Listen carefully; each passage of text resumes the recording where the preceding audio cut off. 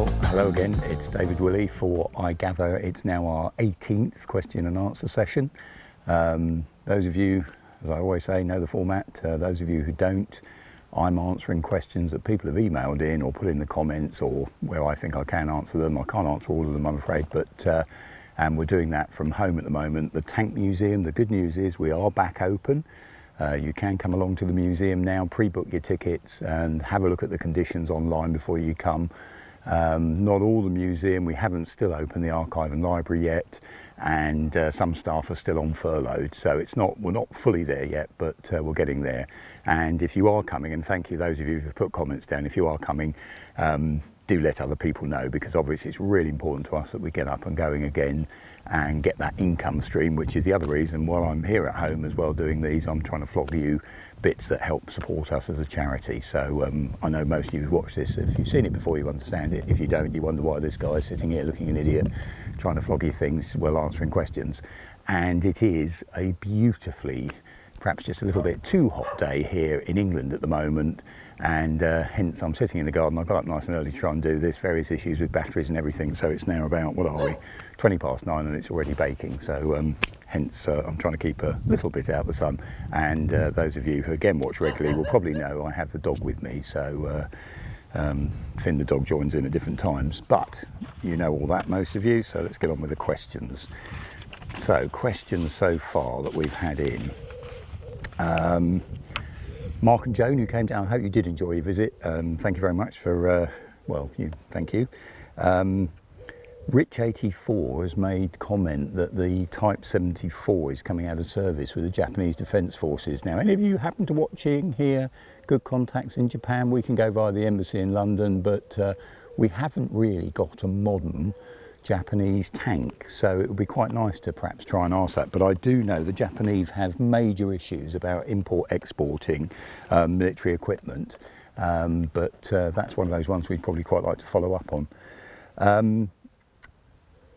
Devon, I hope your Tiger model makes it to you in the end. So I know you're it's taken a while, but thank you for the other people who've commented about, you know, finding the models and books and whatever they've been buying, getting there nice and quickly, sort of thing, where you are around the world. Keep having a go, as I keep saying, go back, have a look at the postage.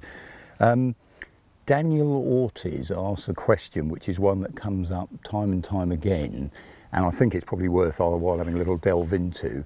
Ground attack in the Second World War from aircraft, so close air support as it was often called, was it really as effective as has been indicated? And what really was that effect? Because I remember I had to, we were consultants on a book on tanks, and the artist had drawn these pictures of a Tiger tank, and he'd done it that the Typhoon attacking it had bounced its rockets down the road to blow up under the belly of the Tiger tank. And, you know, when questioned, he sort of said, oh, I'd read that somewhere. And there's one end of those sorts of myths about how we were attacking ground targets, especially armour in Normandy, etc. And another end, you know, which sort of says, oh, it was a complete waste of time, they couldn't hit a barn door, you know, whatever. That spectrum in between, you know, somewhere, where's the truth in all of this? Now, the good news is there's a lot of evidence because of a number of operational research surveys that were carried out during the war, as the war went on, to try and get to the bottom of what was really being effective, what worked, you know, what was the outcome of all this expenditure, all these men's lives, all these different things going on that were making up 21st Army Group, the Tactical Air Force, etc.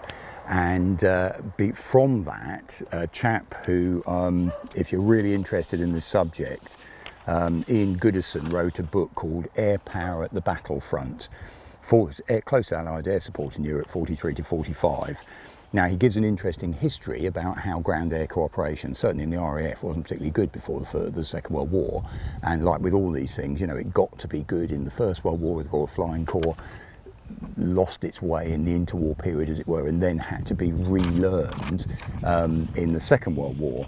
But one of the things that Ian Goodison has done has gone through those operational surveys and put down again what the men on the ground were actually finding. So again, with places like the Falaise Pocket, the battle at Mortain, etc., counting out up the knocked out German armour and the abandoned German armour, and realising that actually the idea it was a claim from a hit from a typhoon, etc., was just not always going to be the case in that way.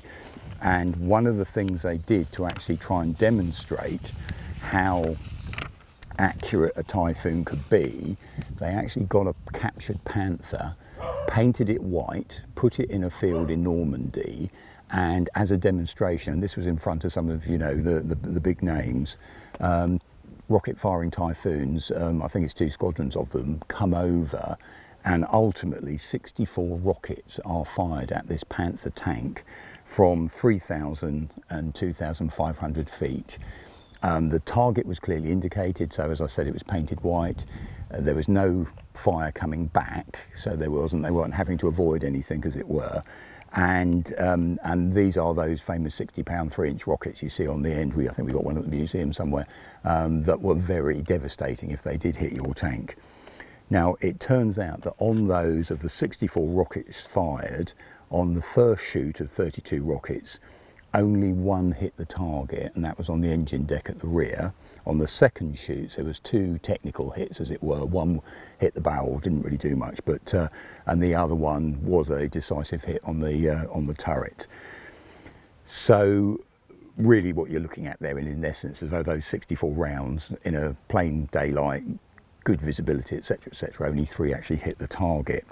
And they also looked at the Panther and realised there's no benefit from a near miss. In other words, the splinters were not doing any serious damage to the tank. So again, let's sort of wind back a bit, you know, that idea of how many were being knocked out by Typhoons, by close air support, etc., the number of tanks, you know, that gives an indication this was not an easy thing to do. But it doesn't, or it shouldn't, lead us to the conclusion that therefore that tactical air force, those Typhoons, were pretty much a waste of time or something, because what they are picking up is that it is doing enormous damage to the soft skin vehicles because of that blast effect, even if they haven't hit it directly. And the soft skin vehicles, of course, are carrying all the logistics, petrol, fuel, ammunition, all those other bits and pieces that are going to be essential to keep that armoured force going. And one of the crucial things that comes out from the operational surveys as well is the psychological impact of the air power and the threat it seems to hold for the tank crews. And again, this has happened throughout the 20th century into the 21st century. You know, this idea of the threat of air power is quite often more sort of threatening than the actual effect it can sometimes have. And what they actually found, that the operational research survey guys found about 30% of the tanks that were at Mortain, that were being left afterwards, were in perfectly good order but had just been abandoned by their crews because their crews could not cope with the fact of being under that sort of close air attack. And again, I'll just read this. This actually comes from Ian Goodison's book, and he talks here about I'll read what he says. This was an important discovery at the time, and a contemporary RAF tactical survey stressing the demoralising effect of the 3-inch rocket projectile, or RP as it was generally called, offered this explanation for the German abandonment of tanks and vehicles at Mortain. Interrogation of prisoners has shown without question that German tank crews were extremely frightened of attacks by RP. Crews are very aware that if an RP does hit a tank, their chance of survival is small. It is admitted that the chances of a direct hit are slight. Nevertheless, this would hardly be appreciated by a crew whose first thought would be of the disastrous results of a hit if a hit was obtained. It goes on, Ian says, prisoners of war data further confirm the demoralising effect of the air attack upon tank crews. German tank crewmen questioned for a later joint RAF British Army study of Typhoon effectiveness indicated an irrational compulsion among inexperienced men to leave the relative safety of their tank and seek alternative cover during air attack. Quote, the experienced crew stated that when attacked from the air, they remained in their tanks, which had no more than a superficial damage, cannon strikes or near misses from bombs. They had great difficulty in preventing the inexperienced men from bailing out when aircraft attacked. So again, back to, you know, this idea of, does the ground attack really do what we think it does? It turns out that they statistically found that the Hurricane 2Ds that were firing these 40mm cannons out in North Africa, they were tremendously accurate, were frightening the life out, probably much more accurate in terms of target hitting than the Typhoons with the rockets later. But because these 40mm Vickers cannons they were carrying slowed them down, those squadrons, and only 2 of them existed, had higher losses. So in the end, they were abandoned. They didn't actually go any further than North Africa, even though they were very effective and very accurate. So again, psychological impact, you just have to think that one through, that idea of the potential impact of the air power leads crews to abandon the vehicles. The actual chances of the Typhoon doing an accurate hit on German armour is still pretty thin, but that doesn't mean to say their attacks therefore were ineffective.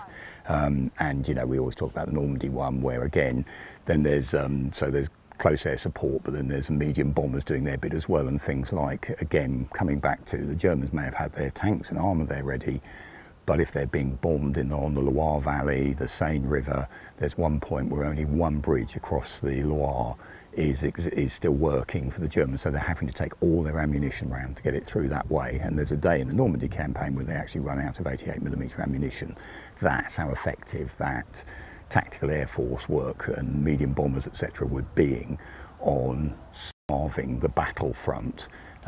You know, and again, all the, you know, you read all the stories as well about that, again, that impact of how it curtails German movement in daylight hours because of the threat of sometimes close air support, sometimes medium bombers having a go. So anyway, I hope that one kind of sort of answers a little bit that question. It always comes round, and again, you know, at one point when I was explaining this some years ago, this guy got really affronted as if we were somehow having a go at the Typhoon pilots. Nothing to do with that at all. Brave men exactly doing their job, but with probably the same result as if they'd been accurate, as it were. But the accuracy, that's not their fault or anything. It's that accuracy is not what perhaps we've subsequently been led to believe. Right, so that's that one. I did have a look. That Ian Goodison book is around still if you look on Amazon and some of the old book sites. It's not that cheap, but again, it's a book you really need if you're interested in that topic area. Christopher Stewart asked the questions: were there any British tanks the Germans were impressed with? And your partner, I gather, watches because of Finn, the dog. So hello, partner. And yes, the Germans were. There's I should have dug it out beforehand, but there's a couple of really good accounts of when the Germans are first turning up in North Africa. They're meeting Matilda IIs, Valentines. They are assessing of those, because at the time the Germans have only got the Panzer III,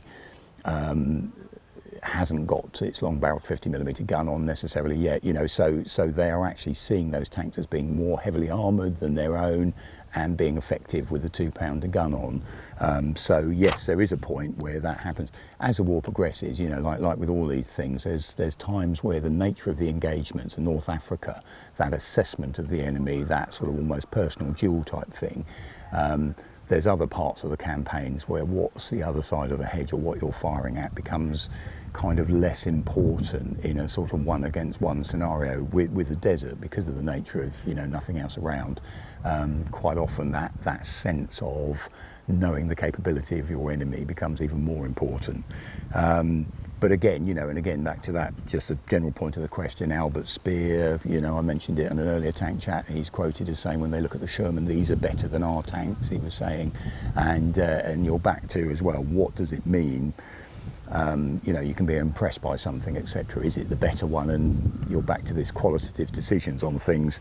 Actually, when we think about it, you know, obviously I would argue the Sherman was a very clever American design, one against the best German tanks. Of course, it's not good, but there was always that supply chain that was providing all those Shermans. So it was a completely different ball game, quantity against quality. Rees Fouracre asked the question, were machine guns used to attack other tanks? And yes, because basically very early on, a lot of the campaigns early with tanks were only armed with machine guns. So again, Spanish Civil War, interwar period, etc. A lot of those engagements are only with machine gun armed tanks, so that goes on. But what you really meant to ask me was, I'm sure you meant to ask me, didn't you, was, did anyone ever attack a tank with a pistol? Because I just love this, so I want to read this to you, which is from the Royal Tank Regiment, George Fortey's nice pictorial history.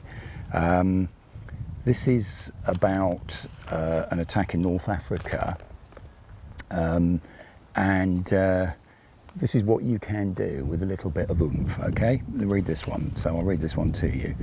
My recollections of Baie de Fom start with a 36-hour run across a desert area. The terrain we crossed to cut off the Italians was terribly rocky. As we approached Baie de Fom, my commander, Lieutenant Norman Plough, told me to shoot up an enemy staff car. But the range was too great and the tank was bouncing about all over the place. Whether I hit it or not, I don't know, but some of my tracers certainly surrounded it. We then joined the rest of the squadron. It was quite dark now, and after some time my commander told me that we had to go out to spike some deserted enemy guns. This was going to be my job. We mounted and advanced along the convoy of enemy trucks. We then got to the end and saw 2 Italian M13 tanks stationary, and we approached them from the side until we were about 15 yards away. The operator, Taff Hughes, was then ordered to get the crews out.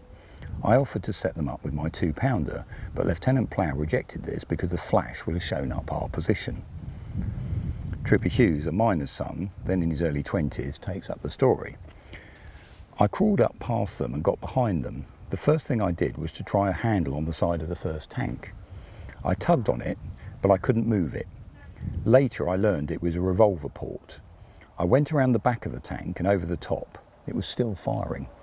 I tapped my revolver on the cupola of the tank. The officer heard it. He shot up, and as he came up, he was right at the end of the barrel of my revolver, and he never stopped, he just shot out. I took his gun off him and motioned him to stand away. Another 2 popped up. They couldn't understand why their commander had left, you see. I got them all up then, one at a time. They were frightened, and I thought I'll try this with the next one. They were still firing. I did exactly the same thing and got away with it. I had a bit of trouble getting the driver out. He took a bit of coaxing, but he knew what I meant. My gunner was supposed to give me covering fire, but he was firing over my head. He was frightening them to death. I marched them down this piece of road back towards our tanks. On the road there was this big naval gun which had been mounted on wheels. I was marching them past there, and there was an Italian officer in a beautiful powder blue uniform with gold braid everywhere. I said to him, "Fall in," and there were some objections from him, but I made him march back with his hands on his head as well. My tank commander saw me coming back, and I was loaded with their guns and bars of Nestle's chocolate that they had given them, and they had given them to me, and they were on about their bambinos and whatnot. The message went back to my colonel and then to the brigadier. These 2 tanks were a new type, and we had never captured any of them before. The following morning we destroyed that column, and we wrecked 80 of their tanks with about 20 of ours. And he actually gets a DCM medal for that, but I just thought another angle of how tanks get knocked out in battle that sometimes we don't ever sort of take on board or think about that much. You all right down there, dog? A bit hot for Finn as well today. There we go. Right, right, let's carry on, find some more questions. Sim Crawford, I would be very careful about this. Thank you so much, Sim, for buying things, but do not buy stuff from our shop when you're drunk. So just again, think carefully, you know, do it soberly. Well done for buying from our online shop, but I can't recommend doing it when you're drunk. The Quiet Craftsman, did the Americans call the Sherman in World War II? This is this other interesting question, because in Britain, of course, we name the Sherman or the American tanks after American Civil War generals. Did the Americans? Now, they do ultimately absorb that into their system, but finding contemporary accounts of American soldiers calling a tank the Sherman, like get those Shermans over here, is more likely to be get those M4s over here. I've started having a quick look. I think there is evidence of them calling the Sherman, but that's one I'd throw out to you guys out there. You might, and ladies, you might want to have a look and see where you can find it, because it's, again, we always call them Shermans, don't we? That name is now stuck. It was a British name in the Second World War, and how much of that had integrated into the American system and the language of the troops before the end of the war is another one that's a bit harder to judge, but you'll probably be able to have a look and find nice quotes out there. But otherwise, what were they calling them? Were they calling them M4s, etc., which touches on something else. You see, when you've got an M4, is it a Sherman or is it something else that could be an M4 Model 4 in a different run? So the example is, here's a nice model I was going to show you a little bit later on, absolutely cracking, 1/16 scale. This M5A1, so we called those General Stewart's, the light tanks. That one, the first model was the M3, and they were going to, the next model Sherman was going, Stewart was going to be the M4, obviously, as they were going through the models. But they jumped the M4 and went straight to the M5 because they thought it would be too confusing for the troops to have a light tank and a medium tank, both heavily in service, both being called the M4. So they jumped, so this becomes an M5 when it goes into service, so they avoid that confusion. So again, you can have a look, come back to us if you find nice examples where they are actually calling the tanks Shermans in the actual war. Michael Fuller asked a question, any interesting finds in vehicles when we've restored things? I think, yes, we've certainly in my time we've found some interesting stuff, ammunition, small arms. I know the Americans, when they were going to restore a Panther at one point, they opened those floor plates and suddenly there was the ammunition, the main gun ammunition that had been left in the Second World War. One of the things that sometimes comes up is, these little sort of what's been left in that cubby hole, because no one's actually opened this box, or it's rusted solid for ages and everything, so what's actually in there. With us in the museum, it's always interesting where, because they've been in the museum for way longer than their ever service life was, so it's what the public have done to those tanks. So they've been posting their sweet wrappers through the engine louvers, and you find old coins and all sorts of bits and pieces that have got nothing to do with its war service. One of the things I know the workshop guys do find, is occasionally you'll find that big gunky layer of grease with a spanner stuck in it, and it's very hard. It could be a wartime dated spanner, but they were being used, for yonks later. Has it sat there all that time since the poor guy lost it or dropped it in the engine bay, decades before, or was it a little bit more recent? That's very hard for us to tell sometimes. One of the interesting ones, it wasn't actually a tank, but when we were looking at these uniforms one time, we just were checking through the pockets of this smock, and in one pocket out came this crusty, solid field dressing soaked in blood, and it'd gone all hard and everything, which of course is with bodily fluids and all that sort of stuff. Nowadays you have to be so much careful, but how that had ended up in there in the sense of all these years, and everything else. So yes, we do find interesting stuff, but yeah, and we try and save that, of course, if we do find interesting things. There's we've got a lovely First World War corned beef tin that was found in one of the First World War tanks. It's slightly rusted through and everything. It looks a bit odd, but that was still in the tank. Right, what else we got here? Just Ian asks, the cavalry never commissioned from the ranks, but the RTR do. What's the sort of numbers? Well, I just don't think you're actually right there. The cavalry do commission from the ranks, and the head of the British Army in the First World War, Robertson, he started life as a cavalry trooper and got to the top. So it does go on. I think you have to be careful about that sort of mythologizing too much of the cavalry always being, you've got to be some sort of aristocrat or landed gentry, etc. But I couldn't find, in the time I was looking this morning, I couldn't find any actual stats for you about how many came through the ranks. But First World War and Second World War, just a sheer need for officers, because they were being got through at such a rate, meant that it became much more egalitarian than perhaps it was in times of peace. Doug JB brings up the very important topic of beer and the war. Talking about anything about beer, he said, well, okay, let's talk a little bit about beer in the war. India Pale Ale, IPA, was made mainly for the troops in Britain. It was made strong because it had to last. It had to go 11,000 miles around the world to India from Britain. IPA, India Pale Ale, that's what we still drink around the place today. That's because of the army out in India. And in the First World War, the whole story of booze, food, alcohol, licensing now, there's a massive topic there, because basically what happens is Lloyd George is so worried that British factory workers are putting themselves at risk by getting drunk. They're drinking too much. beer before the First World War has a much higher specific gravity than it did later. So in other words, it's much more potent, much more alcoholic. And Lloyd George then brings in the licensing hours that then sort of blight Britain for the rest of the century, in the sense of, you know, whenever you wanted a drink, the pub was never seemed to be open, or it had weird hours and all sorts of funny bits and pieces. 37 million barrels of beer are drunk in Britain in 1913. By 1919, only 19 million barrels are being drunk in Britain. So it does go down during the war years. And Lloyd George, of course, is teetotal.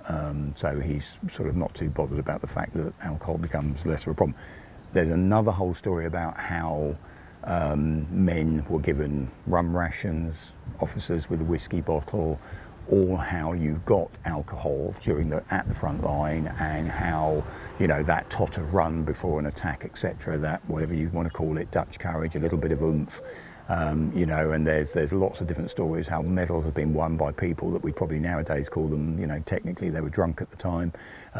So giving courage, helping people to cope with the stress, you know, huge subject area about alcohol and war. And of course in the modern era you might call, because, you know, we find alcohol seemingly acceptable nowadays, it will be, you know, drugs and everything else, you know, what keeps people going and doing things that way. But the one I was interested looking at that, because in the Second World War as well, again, production of beer, it kind of does go up, but the brewers are already being affected by, you know, what their access to foreign barley, all sorts of things going on that way. In Britain, in the First and Second World War, the actual strength of beer goes down, so its alcoholic content tends to be weaker at the end. And there's a point which nearly made me fall off my chair in amazement, having drunk some American beer and wondered why I was bothering. Actually, American beer in World War II that was being imported, some of it was actually being stronger than British beer, which was quite an interesting phenomenon sort of thing going on that way. There was a committee formed in 1942 called Beer for the Troops, and some of the brewers, you know, supporting the lads but also not bad publicity, were doing things like 500 cases of beer was sent out to the defenders of Tobruk. And that was done as a bit of a thank you and a pat on the back, and lots of publicity was made about that sort of thing.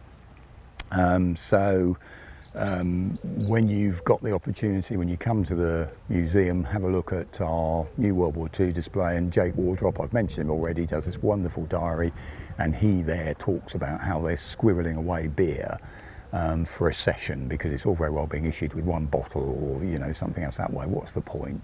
Let's wait till we've got enough booze together. And again, he goes on at length about the horror of the fact they managed to abandon one tank, they're under fire, and the biggest tragedy of all was a bottle of whiskey broke in the process, you know, and that sense of loss that this blooming whiskey had been missing.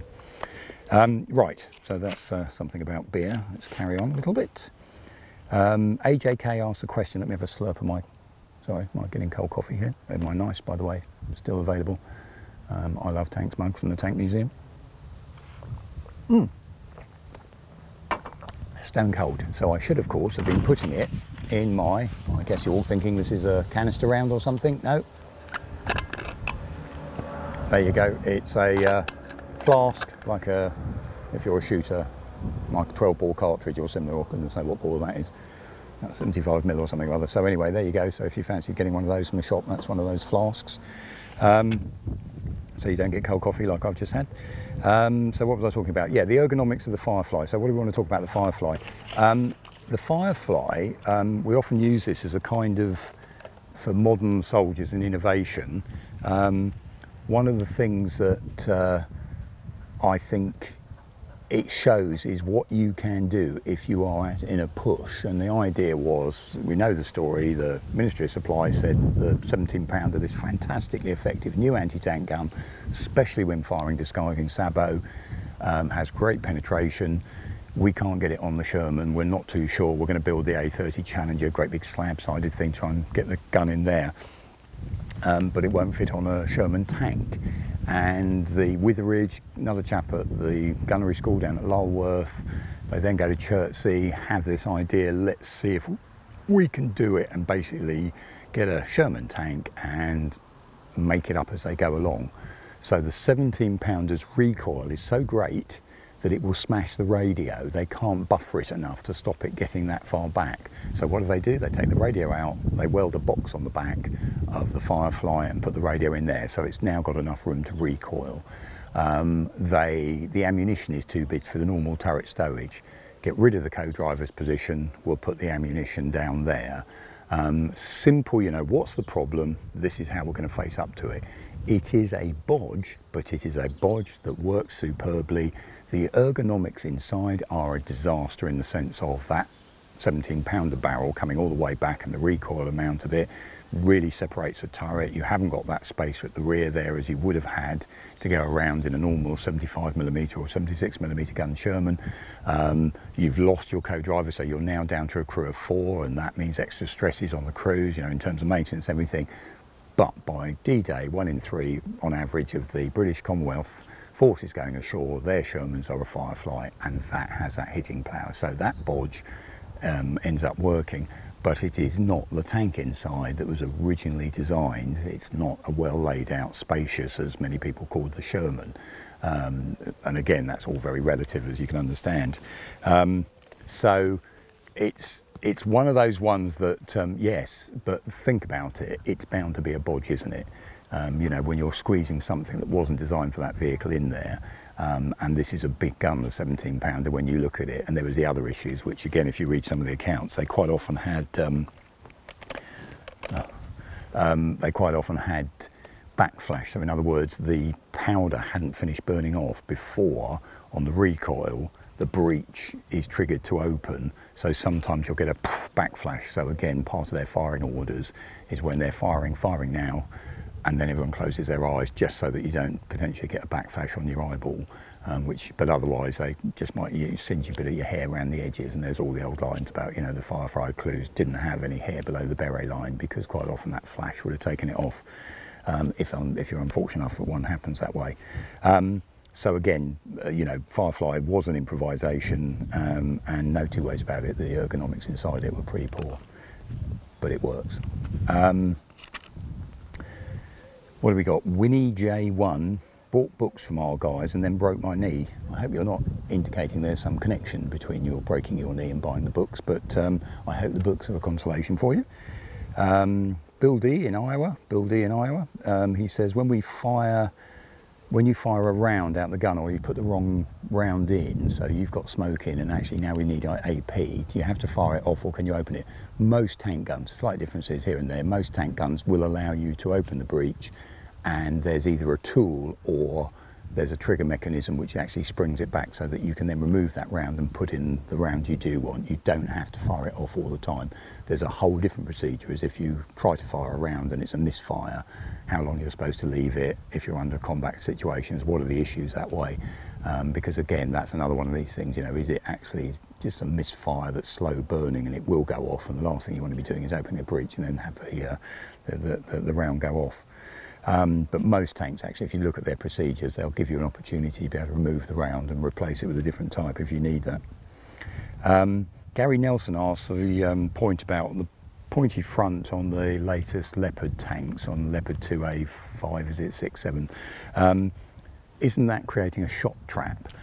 What's actually going on there? There's a gap in the armour. So you've done this, the idea being that the air volume, and I won't go into the physics of this because I don't understand the physics of it, but the volume space in there, as long as it's long enough to have the whole length of the long rod penetrator, when it penetrates through that V at the front, it will go through, but the air gap causes a lessening effect of the penetration when it then gets to the main armour. So it's really there to stop. It's almost like a false front that's going on there. So the idea of it maybe bouncing rounds down, it might do that with light caliber, but if we're talking about, don't think of it as being the solid piece of armour that might actually deflect around downwards. This is actually there as a special type of spaced armour, not as something that's going to deflect things down, because actually it's there to stop fin rounds, and the fin round will penetrate it, or it's there to help stop the fin rounds, and it's only when it's got into that space will actually its effect be starting to fully work. So the idea of something actually at the end of its trajectory or something other just happens to bounce down, that's a random chance, but it certainly isn't going to be solid enough to actually deflect rounds downwards of the type of thing it's designed to actually stop. So I hope that answers that one. Otto Western, I think someone's already answered online. You know, you saw that gun carrier, the Churchill 3-inch gun carrier in our kind of at the side of the car park at work. You know, what happened to it, what's its story? All the damage on it, no gun carriers went into action. All the damage on it is when it was a ranged target. So it's been fired at by goodness knows what over time, hence all those little, you know, whether they're light anti-tank weapon ones, hollow charge things, etc. That's why it's peppered in the way it is. It, you know, it's not got some great dramatic story behind it, I'm afraid, on that one. I've missed one because I did get out, here we go. Tra779 said, what did the Germans think of the Churchill captured at Dieppe? Now, I, again, was having a run around, I can't find, I know there's a whole load of photos, aren't there, of Sepp Dietrich climbing over some of those captured Churchills. I think I've seen reports somewhere of them. So if I do come across that, I'll come back to you on that one. But I did think, just out of interest, I found, touching on that Boit Panda issue, and thank you for everybody bringing up the fact I completely failed to mention North Africa, where actually, of course, Britain and Commonwealth forces, we did use a lot of captured Italian tanks at one point, or intended to, even if they didn't always get into action. So that was an area I kind of forgot about there. And also thank you, if we consider Europe, those of you who are talking about the M3 grant, do we consider Russia Europe? Because of course the Americans did supply M3 grants to Russia. So if you look at it that way, yes, the tank does see service in Europe if you think of the Eastern Front as being European. So happy to be corrected on these things. But anyway, what I did find was there's a reference to a German report, what happened to some of those Churchill tanks. And surprisingly, but it kind of backs my point that I said earlier, they do actually issue them as part of a German tank unit. Two of the Churchill 3s were repaired and used by Panzer Company 81 and later incorporated into Panzer Regiment 100. One operational Churchill 3 was reported on the 24th of March 1943. Both Churchills were last reported on the 1st of December 43. So my gut feeling is when they start breaking down, they're not much use, because again, the supply of spare parts to keep them going as an active tank unit. What again you'll also see is then that repurposing, whether it's scrap metal back to make into munitions, or turret systems used as static defences some places as well. But anyway, that was an interesting case there, which making the point, you know, that yes, the Germans would use stuff, but the vast majority, as I said last time, the Boit Panzers are ones where they've got access to the factories, so they can make spare parts and keep the things going. Otto Western, no, I've mentioned him. Harry Warren, he said when he was young he had a dinky toy of a dingo. It was his favourite toy. I haven't found a dinky toy of a dingo, but this is one of those. This one's called a Corgi Junior. So that's for, and as we mentioned the other day, running around.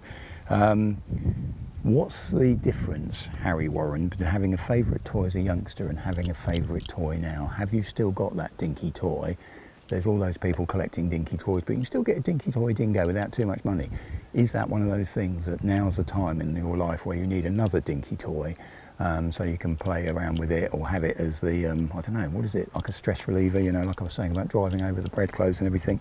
But anyway, it is funny how certain toys sort of stick in the mind and remain with us all that time. And of course, being big boys, we're only just really sort of like kids slightly older, aren't we? So we still like playing with those toys, which brings me on to some of the things that we have here for you. So if you're not interested in buying us anything, now's the time to switch off.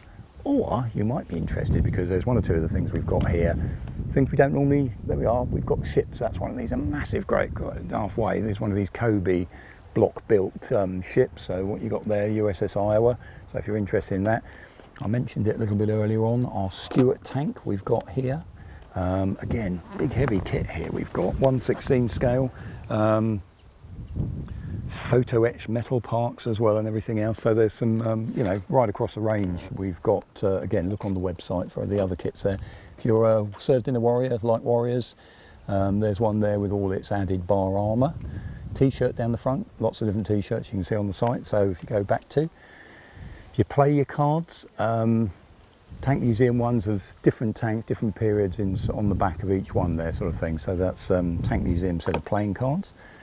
Rock, so you can always add that to the thing, which is, I think I explained last time, I'm not sure if every country has its own version of rock, but there we are, it has a name through the suite at the end. Still selling well, and I believe we've got newer patterns coming as well, but there's our tank museum socks, new colours. If you like your tigers, there's our hanging wall sign for the, or from the tiger collection as it was done. I've mentioned about the flask, haven't I? Other books we've got going, I've mentioned it before. Max Hastings, how the Germans come up from the south in Das Reich to join the battle in Normandy and the issues they have on the way, and what that leads to, which I was not giving the game away too much sort of thing, but it's definitely worth a read, $3.99. I know a lot of you out there, if you like your off-road vehicles or military vehicles, Military Land Rover, another one of those Haynes manuals, cracking illustrations, as those of you, we've said before about the Haynes ones, and luckily lots of you come back and agreed with us. $8.99 the Military Land Rover one. If you like your literature, if you haven't read it, you just should read Memoirs of an Infantry Officer by Siegfried Sassoon. So he did 3 volumes, Memoirs of the Fox Hunting Man, I can't remember the third one. I was really impressed by this. This is a reprint of the original Faber and Faber publication with illustrations by Barnett Friedman, who was one of these British book illustrators, 20s and 30s, like a golden era of book illustration as well in many ways. Eric Willius, Edward Borden, all those guys who then became war artists like Barnett Friedman did. So it's got his lovely illustrations in there, and the key thing about Sassoon is he's a great writer. And again, I don't want to give the game away too much, but Sassoon famously is one of those guys who gets a military medal. He's brave as anything. He records it. The quality of his writing is just staggeringly good. And he's friends with Robert Graves. Again, he's got his own memoir as well that he writes. So that's a great First World War memoir. And of course, Sassoon gets to the point where, whether, depending on how you look at it, he's encouraged to or led astray or whatever, he gets to the point where he says this is just wrong, this war is being continued by people for the wrong reasons, he believes, and writes to the paper and supposedly throws his medals in the River Thames, etc., and disagrees with what's going on, and then gets sent to Craig Lockhart, where he's with Wilfred Owen and certain other people he meets.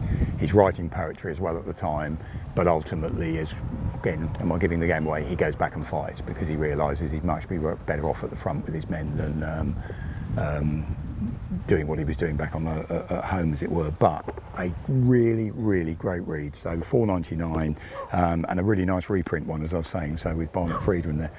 I've mentioned it a number of times before, Troop Leader, Tank Commander Story, Bill Bellamy, and if you do read it, those of you, thank you again, those of you who've been making comments about it, really worth coming and then visiting, because we've got some Bill Bellamy items, including the famous Audrey that you'll read about in there, is now on display. Another one of our cheap ones, $3.99, Wings on My Sleeve. Now, those of you who like your air stuff, you've heard of Eric Winkle Brown, an amazing character, only died a couple of years ago. Flew everything, could speak German, interviewed the German Luftwaffe High Command at the end of the war, flew, captured planes. I think he's down as having the most carrier landing. They are record-breaking 2,407 aircraft carrier landings. Some American pilot tried to beat him some years ago and gave up. Yeah, a fantastic story, and like it says actually on the blurb, it does make you laugh. When you read through his life story, it makes James Bond seem a bit of a slacker, but definitely one worth reading there. Hobart's Funnies, 79th Armoured Division at War, Invention, Innovation, Inspiration by Richard Doherty. So Richard Doherty, a great writer on armour, lives out in Northern Ireland. Again, if you're a 79th Armoured Division person, want to know about specialised armour anyway, that's definitely one that's worth picking up on. And I mentioned the other week we'd got hold of that History of the German 507th, another really beautifully put together book, and it's a translation of the memoirs of von Rosen, who's one of those Panzer commanders, very heavily illustrated with all his personal photos, etc. He's the one that's fighting in Normandy as well, and ends up with those King Tigers. You remember that German propaganda footage of all the unit driving off with his King Tigers over this heathland. That's von Rosen in the turret there, that's his unit there. So again, if you like your German tank stuff, that's another one of those memoirs, how it was, from a significant figure in the story as well. And yeah, that's £12.99, so it's a pretty good saving, I think you've gotten that from the original, there we are, £25 published price, so we've been able to get hold of that one. Other models, what was the other models I've got down here? So, oh, that was it, Berlin Camo, very popular flavour of the month at the moment again, because we've painted some Challenger 2s in the British Army back in Berlin Camo. So there you've got a Chieftain. We have, and I was trying to hide it so it didn't melt in this sunshine we've got here today, Tank Museum Tiger Day chocolate or Sherman chocolate. So, you know, just for those of you with a sweet tooth. Finn toy still going, and we've got the plushies, I believe, on the website as well, the toys, a longer one. Our inflatable shells still going strong, so again, have a look at those ones there, and I think I've covered pretty much everything. And I know a number of you, it's been a bit hot today, so he's not been running around quite so much, wanted to see some footage of Finn actually, instead of me just throwing the ball, seeing Finn recovering ball, so we'll tap something on at the end. So I hope that's answered a number of the questions. I hope you're enticed to go and have a look on the website, have a look at the Tank Museum shop and see if there's something you can buy. Thank you if you've already done that. Don't worry if you can't afford to buy anything. We'll try and keep these going, as I keep saying. We'll be keeping the question and answers going for a fair bit. They're doing us a favour, as it were, at the Tank Museum. But look at those other ways you can support the museum. Someone came in and said, look, if you do end up going to Amazon, why would you go with Amazon when we've got our wonderful shop? But if you do end up there, you can actually give a percentage to a charity when it prompts you. So the Tank Museum is one of those charities you can give that little percentage to. We've got other schemes you can join, you know, get our track link, become a sort of friend of the Tank Museum, as it were, join Patreon. And someone was sort of asking the other day, why don't we get notified? You've got to subscribe. If you want to watch these YouTube things regularly, subscribe to it. You know what you're doing if you know about that, or if not, I'll get someone to help you, and then you'll get notified about our YouTube content. So that's another way to make sure you've got that, so that you'll constantly get to see all these things when we're putting them out. And otherwise, I'll have a good time. I'll see you next time, and try and get out this very, very warm sunshine. Bye-bye. Bye.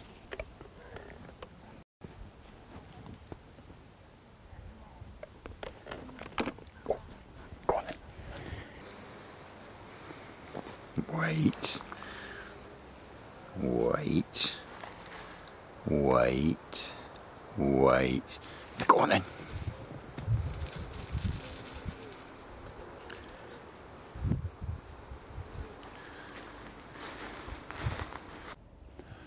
In these difficult times, obviously your support is really valued.